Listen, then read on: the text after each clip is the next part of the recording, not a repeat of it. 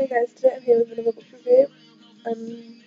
I received an art of this for review from Netflix in extension on its review, and this is Hits for the Week by Alice Glines, and I am just going to read through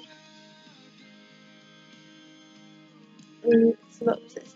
This is about sex columnist Desiree Knight is in a bind and not the kind she usually likes. Her newest assignment and possible big break is an article for her magazine on the sex resort that had just opened.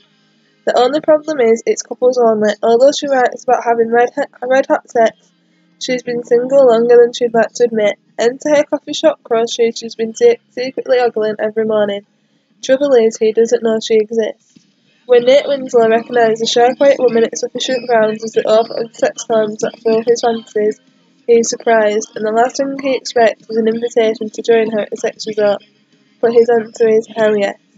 Ray and Nate have enough chemistry in the bedroom to set the streets ablaze. When Ray insists they limit their relationship to sex only, Nate agrees since he's burned out on love. But the more they push each other's boundaries, the more they realise what 1 week won't be enough.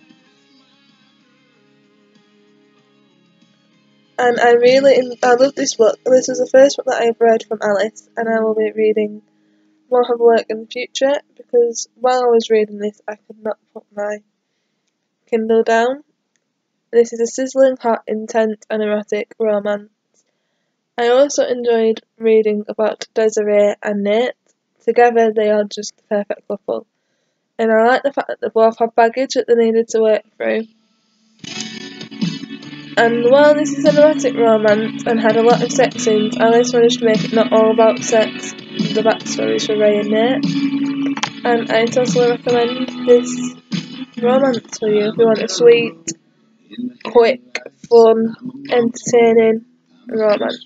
And I will see you in my next video.